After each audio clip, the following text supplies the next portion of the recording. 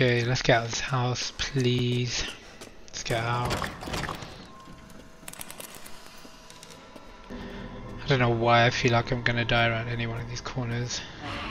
Wait. Whoa. Oh, that's nasty. Yeah, I need to get out of here. Alright, let's go. Let's get me out of this house, please. Just get me out. Holy crap, man. Get me out.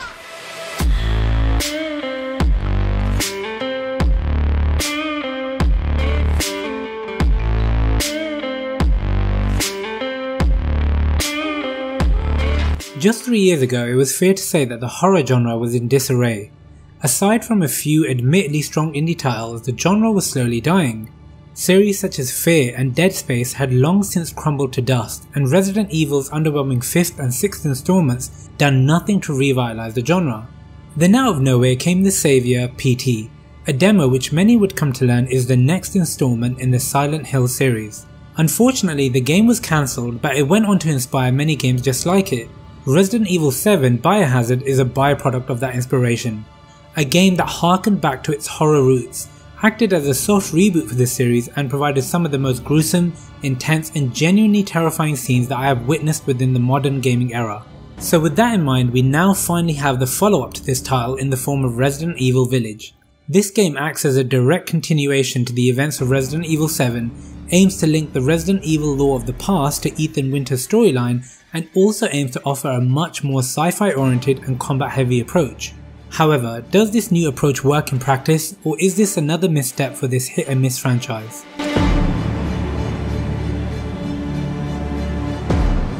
Let's begin with the overall world of Village.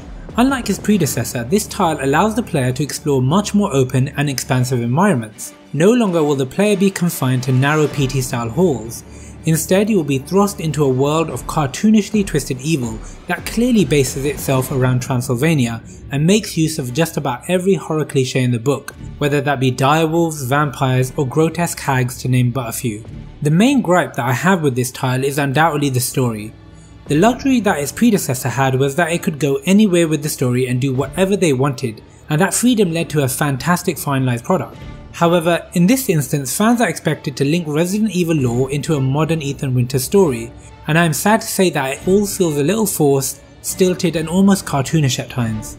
For those yet to play RE7, the game does offer a quick recap of events. To keep this brief and spoiler free, Village takes place years after the tragic events of Biohazard. Ethan Winters, his wife Mia and his baby daughter are now living in peace, doing their utmost best to put their past behind them. However, Chris Redfield, the legendary hero from previous Resident Evil games, suddenly disrupts their life, throwing a devastated Ethan into a new and twisted nightmare in search of answers. The main reason why RE5 and RE6 didn't blow fans away was largely due to the almost comedic sci-fi element each had. Well, in Village this problem raised its head once again, however I will admit on a much lesser scale. The bosses and characters within this tile hail from a much more supernatural background than the hillbilly tribe from RE7, and for that reason they come across as rather animated and at times silly. This isn't to say that the story isn't compelling, it truly is. However, there certainly is an ebb and flow to proceedings, but not necessarily at the right times. Several set pieces are spectacular, a series of moments provide both jump scares and psychologically unsettling feelings, and for the most part the narrative is well written. I just can't help but feel that there could have been a much more cohesive story told here, as it feels like a sum of many parts rather than a tightly woven plot. This is sadly most apparent through the ending of this title. The level design team behind Village has to be commended, as there's an incredible amount of variation and diversity to level design here. On your adventure you'll visit castles, houses, reservoirs and factories, each one offering up its own unique identity. I'm genuinely blown away by the attention to detail in each setting.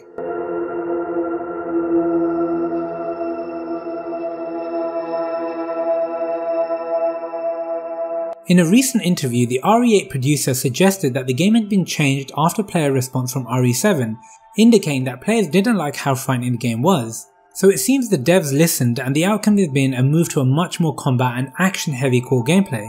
No longer does Ethan feel weak and vulnerable, instead you feel like a seasoned veteran battling against the odds. However, whilst this sounds good, I don't really know how to feel about it. The gameplay as a result is reminiscent of Resident Evil 4, only from an FPS perspective, which is by no means a bad thing, but it does take the series in another direction after establishing itself as a horror A-lister again. To its credit, the combat feels tight and accessible, much more so than the shaky and uncomfortable combat in RE7. Plus, the enemy variation is another great addition that really helps keep the combat fresh throughout. Then, in contrast, the game does employ moments where stealth and caution are required, and these offer a different kind of intense gameplay that is much appreciated. House Benevio is a standout and offers some of the most frightening moments in gaming history. However, I can't help but wish that there was a better balance between the two, as the game does run the risk of becoming an all-out FPS shooter at times, which is not what Resident Evil as a series has ever tried to be. There were times where I was genuinely making comparisons to the Call of Duty series like Modern Warfare. On the topic of combat, aim assist is definitely flawed. By that I mean it's been implemented in a way that my reticule just switches from enemy to enemy without me having to even move my thumbstick. It's odd and reminded me of games like Time Crisis. While the enemies are certainly more varied, I cannot make the argument that the enemy AI is up to the expected standard. Much like in RE7, enemies simply walk aimlessly towards you, closing the gap until they can land their attack animation. So fighting them boils down to filling them full of shrapnel before they are right on top of you. Now, I'm no expert, but I thought that due to the advancement in enemy AI seen in games such as Alien Isolation in 2014, that we could expect a more intelligent enemy than what we were given. I might have forgiven this aspect if the boss battles were in any way deeper and challenging, but sadly that wasn't the case, so this certainly does make the combat a chore, especially coming towards the end of the game. However, one addition that does soften the blow is the newly reformed crafting system that now allows you to craft a much more diverse list of weapons and items. Item conversation and menuing, which was important in the previous title, now switches to a focus on resource management. Resources are in decent supply, but players will often be at a crossroads where they must choose between weapons for ranged combat over close quarters, or healing or offensive items. It's a carefully crafted system that works rather well in practice. Another aspect of the game that requires praise is the puzzle design. Many of them are rather well constructed and require some out of the box thinking, however some puzzles are flawed due to the restrictive camera angle. The last thing to note is the load times. They're incredibly fast, ranging anywhere from 1 to 6 seconds from menu to game.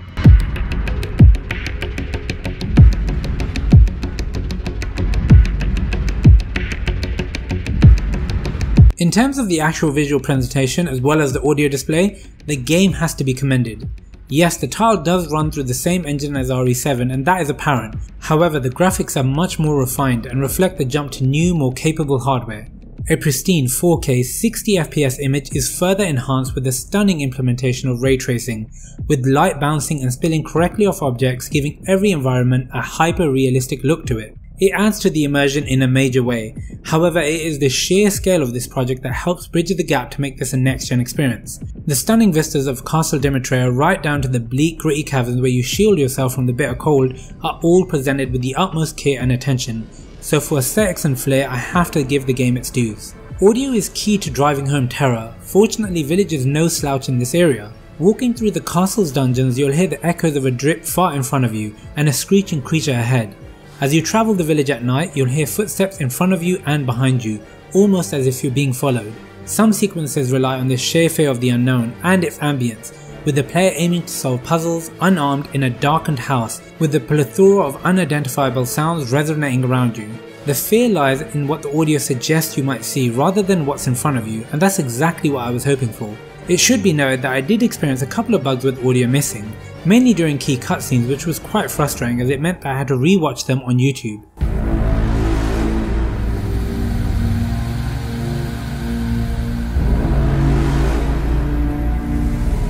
Overall, Resident Evil Village offers a much more open adventure than its predecessor and an experience that is much more action heavy and combat oriented, so in terms of achieving what it set out to do, I suppose it has done just that.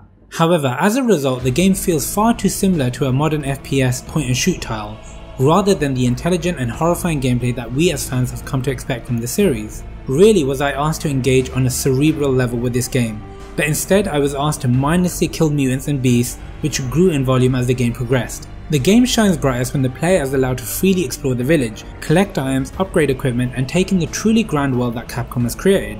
However, the game suffers from its need to wedge in fanfare with lacklustre callbacks to old lore, or wedged in exposition such as Ethan's military training to justify his newfound combat ability. In short, the game is still a triumph and well worth your time. However, it is a departure from the new direction that RE7 had allowed the series to go in, a direction I much prefer. Hey guys, Saiyan Prince here and I hope you enjoyed that review. Becoming a full-time content creator is my dream and I'm so close to making that my reality. So if you're watching this video, then do me a huge favour and hit that like button down below, comment your thoughts and of course subscribe.